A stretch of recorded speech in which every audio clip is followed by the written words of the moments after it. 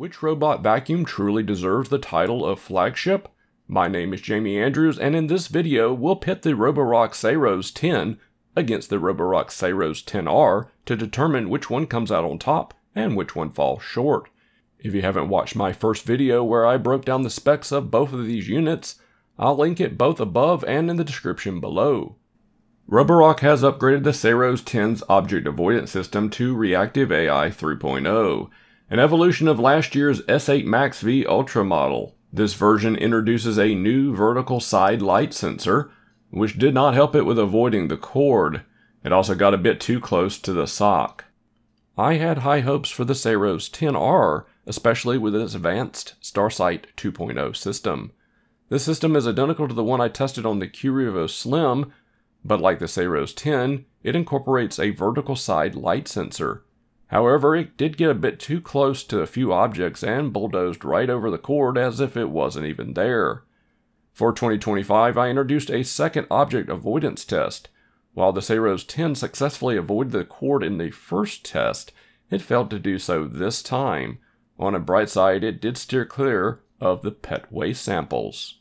The Saros 10R faced the same test with identical results. It avoided the fake pet waste samples, but completely disregarded the USB cord. Next up is the carpet pickup test. I scattered 54 grams of colored rice on carpet and set the robots to max plus vacuum mode.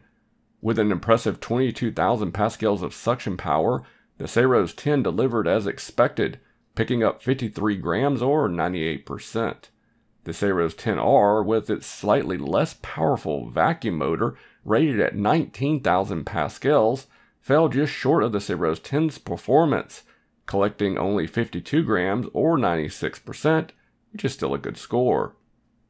The next test is the hard floor pickup challenge, where I scattered 130 grams of cat litter on tile floor and set the vacuum motors to max plus mode, giving each robot a single pass.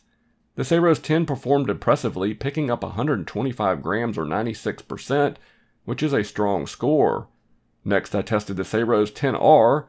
With its slightly lower suction power, I expected it to be ranked behind the Saros 10, and as anticipated, it collected 123 grams or 94%. While that's 2 grams less than the Saros 10, it's still above the channel average of 91%. When it comes to mopping, these two robots couldn't be more different, making the next test particularly intriguing.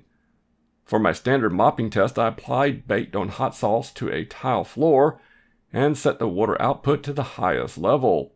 I enabled deep mopping mode as well. The Saros 10 truly excelled in this challenge, and not only acing the test, but nearly completing it in just one pass, an impressive achievement. As for the Saros 10R, it features a mopping system similar to the Qrevo series, utilizing 2 rotating mopping pads. In this test, the Saros 10R also succeeded in removing all of the hot sauce. However, it required more passes to achieve the same results compared to the Saros 10. Just like their mopping systems, the docks for these two robots are notably different in how they clean the mopping pads. To determine which one performs better, I tested their pad cleaning capabilities after the first run of the mopping test, starting with the Saros 10. After a single wash in the dock, the results were solid and pretty good overall. A second wash removed a little bit more of the residue. The Saros 10R's pads, initially in the same condition as the Saros 10's, performed just as well after a single wash, possibly even slightly better. After a second cleaning cycle, the 10R's pads came out marginally cleaner.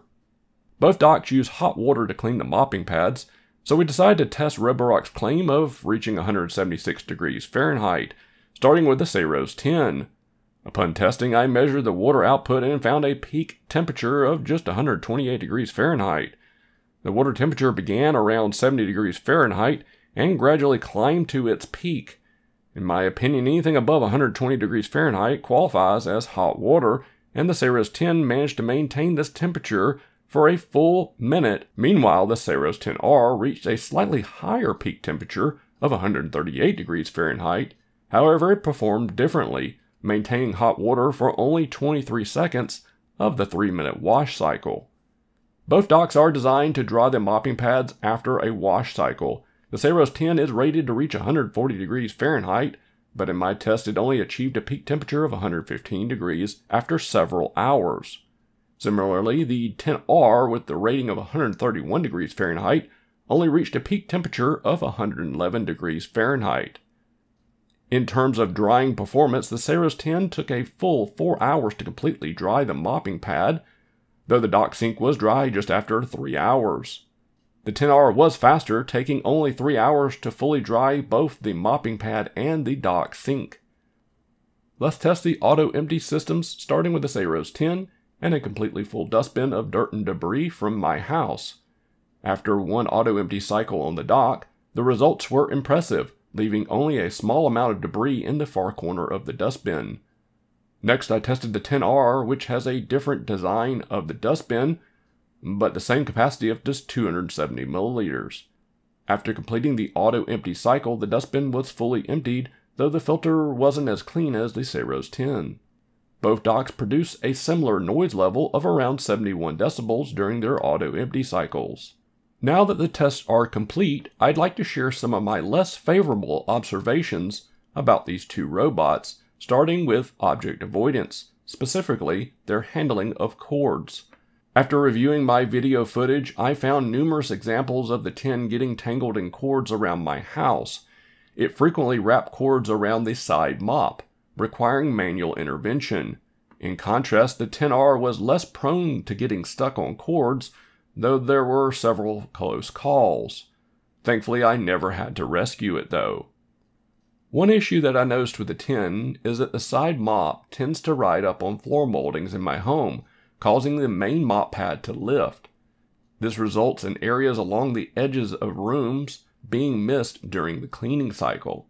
The 10R does not have this problem, but I found that when the water output was set to the highest level, its mop pads began drying out after about 8 minutes. Achieving a heavy water output on the 10 requires turning up the vibration intensity of Viberize, which is extremely loud at its highest setting. Here, take a listen. When it comes to lifting the mop pads, the 10R has a clear advantage, as it can lift them significantly higher. Fortunately, both robots allow you to detach the mopping pads and leave them at the dock. The 10R does have a worse designed dustbin. It consistently leaves open space at the end of the dustbin, a design flaw first seen on the Qrevo Master. Additionally, its filter clogs more easily compared to the 10. While the 10's dustbin is small, its design is far superior. So which robot navigates better? It's a tough call, as both performed well overall. However, I encountered more unusual issues with the Saros 10R.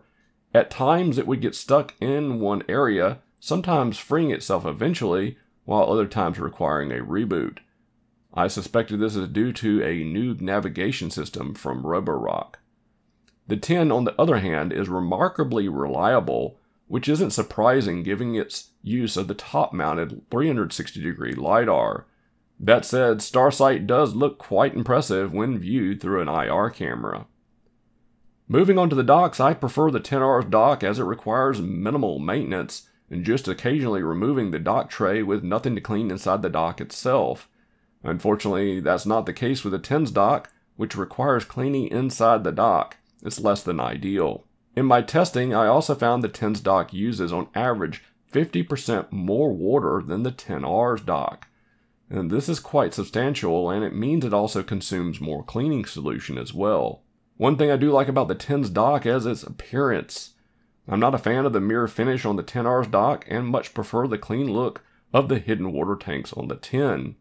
There are several shared features between these robots that I'm not particularly fond of, starting with the decision to use a lifting side brush. Roborock has disabled the side brush on carpets, which I understand some users might prefer. However, I think it would be better to follow Dreamy's example and offer users the option to enable it. On my 10 unit, the side brush has broken and no longer lowers. I've been informed this issue was limited to pre-production models and has since been resolved, and I haven't seen any complaints online, so I think it is just my model. Roborock should be sending me a new one soon, and I'll be sure to test it out. Both models offer warm water tank refilling, so I decided to test their effectiveness. To begin, I drained the onboard water tanks by mopping my floors for 20 minutes. Before departing the dock, the tanks were refilled with warm water.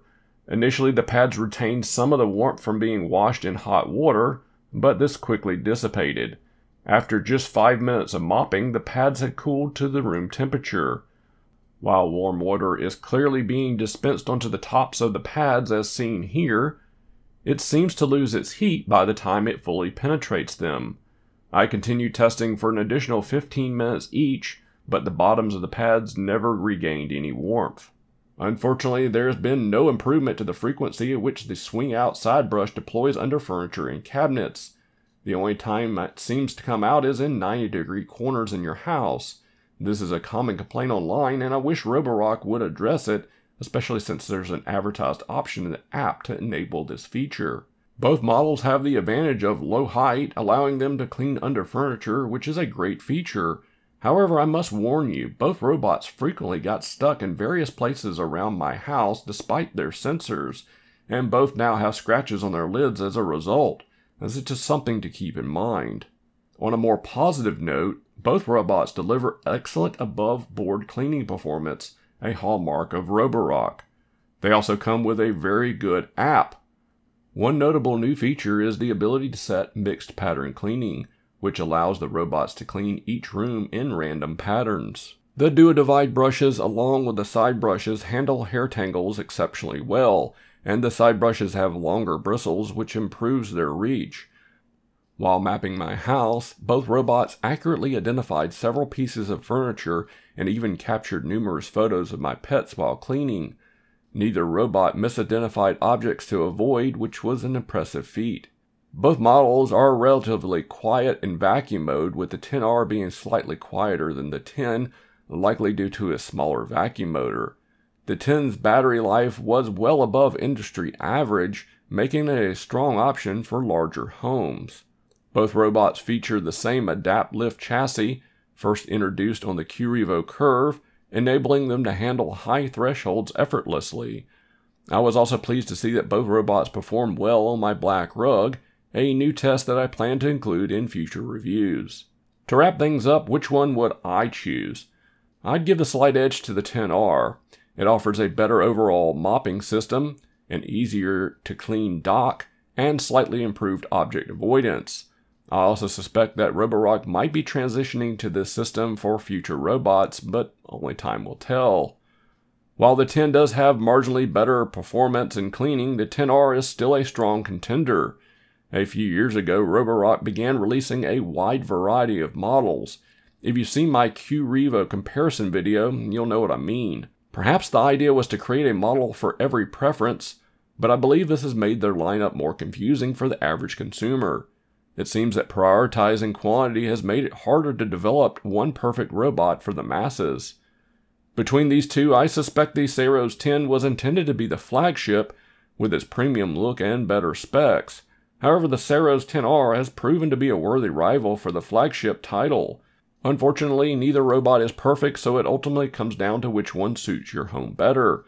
If you don't have floor moldings like mine and don't mind spending a little extra time on your knees cleaning the inside of a dock, the Saros 10 could be a better fit for you. That said, both models come with their own set of pros and cons, and I hope I've helped outline those for you in this video. I'd love to hear which one you would choose, so leave a comment below. This won't be the last time you see these Saros robots on my channel. If this video helped you in any way, please consider subscribing to my channel. Links to both of these robots are in the description below. I've got plenty more content coming out soon, including the new Dreamy X50 review, so stay tuned. Take care, everyone. Bye-bye.